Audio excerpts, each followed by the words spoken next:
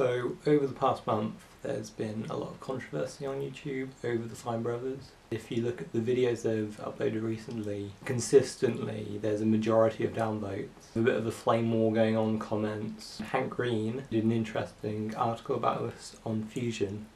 He goes on a bit about trademark law and how people are kind of misunderstanding it. And I think the thing is with trademarks, there's restrictions. If you're saying you can't trademark the word React, Apple, it's trademarked. And the distinction here comes between those kind of abstract concepts where they're not really descriptive of the product, where it's kind of like what it says on the tin. In theory, React World wasn't a bad idea. I'm not going to fault them for the concept, I'm just going to fault them for the way that they executed it. Would it have been better if they looked for people first, created these production teams, look at it from like different cultural perspectives? If you're in the UK, if you're in Portugal, if you're in Australia, in some ways it's kind of like inviting audience participation. But then the logical question there is, what is that audience? How many media producers are in the audience willing to take a licensed property, basically, rather than creating something themselves?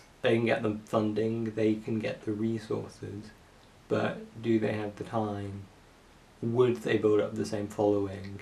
There's kind of a bit of an evolution on YouTube with the changes in technology and everything, increasing professionalism, YouTube becoming someone's career rather than just a hobby. Nostalgia Critic and Cinemassacre, same situation for the Fine Brothers. Is it a hindrance to creativity to have these corporate barriers, or is providing funding igniting it? And the idea of trademarking isn't inherently bad, but the problem comes with the content ID system on YouTube.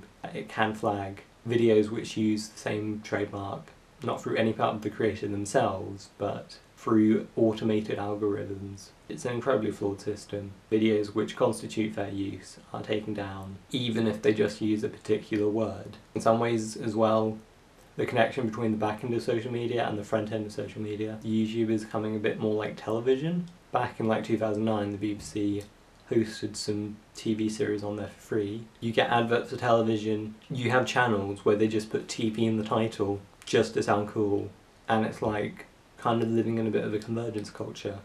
Old forms of media and new forms of media are kind of coexisting. And there was a whole phase like a year or two ago where every YouTuber suddenly got a book deal. Dan Howell and Jack Howard getting radio shows. There's kind of like a connection between old media and new media. The concept of the trademark is kind of going back to the old forms of media. The whole concept of the format, Strictly Come Dancing, X Factor, Comic Relief and Dragon's Den, and like that sort of format carries on with the same branding and everything, taking an existence in another country. Culture doesn't exist in a vacuum, and it's not like created ex machina. The idea of the React video is not an original one. The X Factor was not the first programme where people went on stage and performed music and contestants were voted on or off. Strictly Come Dancing was not the first series to feature people ballroom dancing. The concept of the React video is not a format in itself. There's always going to be a difference, whether a good difference or a bad difference, between the professionally done React video and a React video crowdsourced from Tumblr or with just your friends in. The graphics they use, the people they interview, the whole set that they use, the way that they edit their videos is kind of an independent thing. How far can you take trademarks? If you want the sort of support from big industries and the people with money, then you need to go back to the old forms of media. But if you want YouTube to be its own independent thing, then you can't really have that. The question is,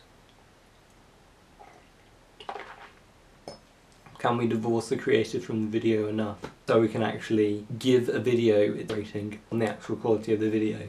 I think in some ways we need to disassociate the creator from the product.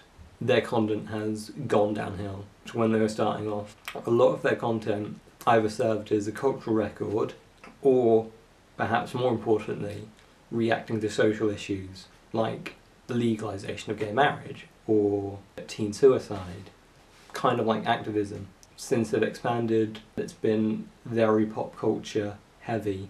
And that's not necessarily a bad thing, but their content has certainly shifted.